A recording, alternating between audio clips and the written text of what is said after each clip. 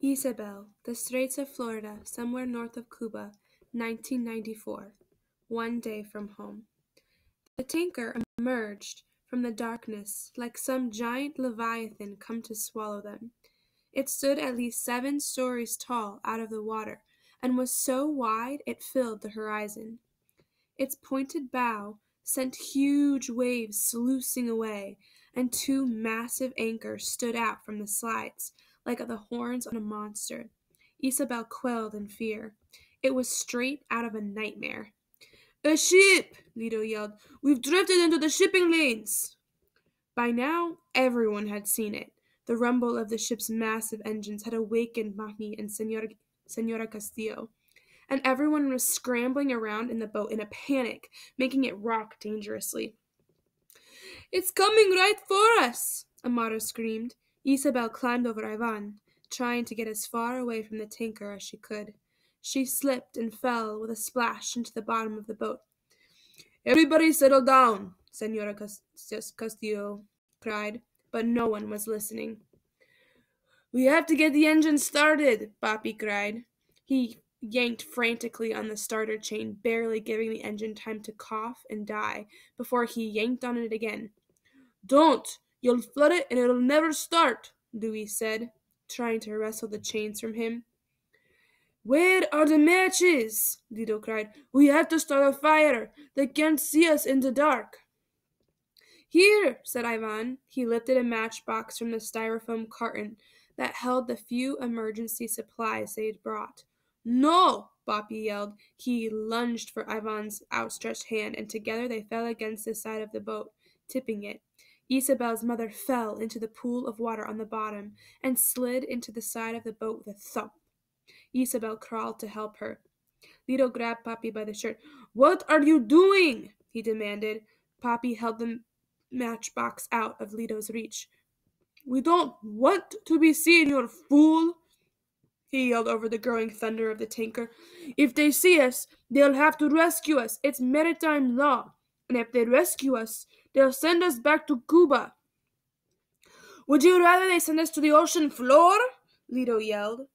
Isabel couldn't help looking up as she pulled her mother out of the water. "It's getting closer," Isabel cried.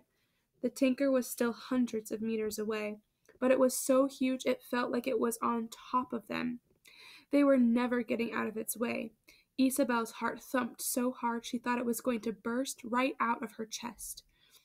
"If we don't want them to know we're here, maybe we shouldn't start the engine," Amara yelled.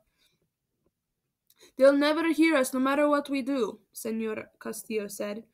The tanker was so loud now it sounded like a jet engine. He and Luis flipped a switch on their own engine and yanked the starter chain again. A puff of gray smoke poofed out from the engine, but it didn't catch. The tanker loomed larger, closer. Isabel cringed. It was going to hit them. Luis yanked on the chain. A cough, a sputter, nothing. Cough, sputter, nothing. Cough, sputter, nothing. The sea swelled in front of the tanker, pushing them higher and away, and for a fleeting moment Isabel's hopes rose with it. But then the swell passed, and they were pulled back in by the tanker's massive draw. Their little blue boat spun sideways, and they zoomed toward the big ship's prow. The tanker was going to tear them in half, right down the middle. Isabel looked up into the terrified eyes of Ivan as he realized the same thing, and they screamed. Then suddenly, they were both thrown to the bottom of the boat, and something buzzed like a mosquito underneath, the howl of the tanker. Luis had gotten the engine to start. Their little boat shot forward in the water, darting out of the way of the tanker's prow, but the waves thrown off by the big ship lifted up the back end of Isabel's boat and dumped an ocean of seawater on top of them. Isabel swallowed a mouthful of salty water and tumbled across the boat. She slammed into something hard, and her shoulder exploded with pain. She came up spluttering. She was hip deep in water, and the engine had stopped again, but none of that mattered right now. Ivan's father had fallen overboard. Isabel saw his white-haired head rise up out of the water. Senor Castillo gulped for air, then disappeared as a wave from the massive tanker's wake rolled over him. "Senor Castillo!" Isabel cried. "Papa!" Ivan shouted. "Where is he? Do you see him?" Isabel and Ivan frantically searched the dark water, watching for Senor Castillo to surface again. They had missed the huge ship's prow by mere meters, but the waves the behemoth created as it passed were just as dangerous. The ocean heaved and sank, the little boat tipping over sideways as the waves caught it amidships. Everyone was just getting back up from the floor of the boat when they were sent tumbling again. Ivan rolled to the other side of the boat, but Isabel hung on. "There!" She saw Senor Castillo's head pop up from under the water, but only for a gasping second, too quick to get enough air.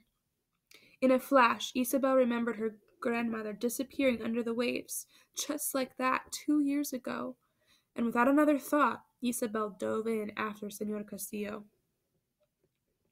Mahmoud, Turkey, 2015, 11 days from home. Mahmoud screamed. He howled louder than a fighter jet, and his parents didn't even tell him to hush. Lights came on in houses nearby, and curtains ruffled as people looked out at the noise. Mahmoud's mother broke down in tears, and his father let the life jackets he carried drop to the ground. The smuggler just told them their boat wasn't leaving tonight. Again. "No boat today. Tomorrow, he told Mahmoud's father. It was exactly the same thing he told Mahmoud's father the day before, and the day before that, and every day for the last week. A text would come telling them to hurry, out to the beach, and every time they would pack up what few things they owned, grab the life jackets, and rush through the streets of Izmir to this parking lot, and every time there would be no boat waiting for them. First, it was the weather, the smuggler said. Then, another family that was supposed to go with them hadn't arrived yet. Then, it was the Turkish Coast Guard patrols, or the boat wasn't ready. There was always some reason they couldn't leave. It was like some cruel schoolyard game of keep away. Mahmoud and his family were at their wits' end. This off and on again business was tearing them apart, all except for Walid, lifeless Walid, who didn't flinch when the bombs exploded. "I want to go back to Syria. I don't care if we die," Mahmoud said after he'd let out his scream. "I just want to get out of here." Even as he said it, he heard the whine in his voice, the pathetic, toddler-like frustration. Part of him was embarrassed. He was older than that, more mature. He was almost a man. But another part of him just wanted to stomp his feet and pitch a fit. And that part of him was getting harder and harder to keep quiet. Little Hannah started crying too, and Mahmoud's mother tried to calm them both by pulling Mahmoud into a hug. "Look at it this way," Dad said. "Now we have more time to practice our Turkish." No one laughed. "Let's get back to the mall before someone takes our place," Mom said wearily. Mahmoud carried the life jacket so his father could carry Walid, who quickly fell asleep on his father's shoulder. His mother carried Hannah, even though Mahmoud hated the desperate feeling of defeat in going back to the mall. At least it meant not sleeping outside in the park. But this time, someone was waiting for them at the mall entrance. There were two of them, both Turkish men, in matching blue tracksuits. One of them was muscular, with curly black hair, a thin beard, and a thick gold chain necklace. The other was overweight and wore mirrored sunglasses, even though it was night. He was the one with the pistol stuck in the waist of his pants. "Do you want to wait outside? You gotta pay rent," the burly man told them. "Since when?" Mahmoud's father said. "Since now," the man said. "We own this building, and we're tired of you Syrians freeloading." More bullies, thought Mahmoud, just like in Syria. Mahmoud's legs went numb, and he thought he might fall over. He couldn't bear the thought of walking any further, looking for a place to live again. How much? Mahmoud's father asked wearily. 5,000 pounds a night, the muscular man said. Dad sighed and started to put Walid down so he could pay the man. Each, the man said. Each? Per night? Dad said. Mahmoud knew his dad was doing the math in his head. There were 5 of them, and they'd already been there for a week. How long could they afford to pay 25,000 pounds a day and still have enough for the boat and whatever came afterward? No, Mahmoud's father said. Mom started to protest, but he shook his head. No, we already have all our things. We'll find some place else to stay. It's only until tomorrow. The big man chuckled. Right, tomorrow. Mahmoud staggered along behind his parents as they roamed the streets of Izmir, looking for some place to sleep. His parents carried Walid and Hannah, but not him. He was too old to be carried any more, and for the first time, he wished he wasn't. They finally found the doorway of a travel agency set back from the street, and no one else was sleeping there. They were just settling in when a Turkish police car came down the street. Mahmoud shrank back into the corner, trying to be invisible, but the police car's lights came on and it beeped its electronic siren at them. Bloop, bloop. You can't sleep here, a police officer told them through a loudspeaker, and so they had to get up and walk again. Mahmoud was so tired he started to cry, but he did it softly so his parents wouldn't hear. He hadn't cried like this since that first night when the bombs had started to fall on Aleppo. Another car came down the road, and at first Mahmoud worried it was another police car, but it was a BMW sedan. On a whim, Mahmoud darted out into the car's headlights and waved the life jackets on his arms. Mahmoud, no! His mother cried. The BMW slowed, its lights bright in his face. The driver honked at him, and Mahmoud hurried around to the driver's side window. Please, can you help us? Mahmoud begged. My baby sister. But the car was already shooting away. Another car followed it, and it drove right past Mahmoud. Mahmoud, get out of the street, his father called. You'll get yourself killed. Mahmoud didn't care anymore. There had to be someone who would help them. He waved the life jackets at the next car, and miraculously it stopped. It was an old brown Skoda, and the driver rolled the window down by hand.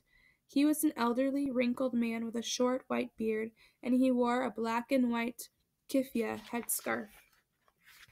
Please, can you help us? Mahmoud asked. My family and I have nowhere to go. Only a baby. Dad jogged up and tried to pull Mahmoud away. We're very sorry, Mahmoud's father told the man. We didn't mean to bother you. We'll be on our way.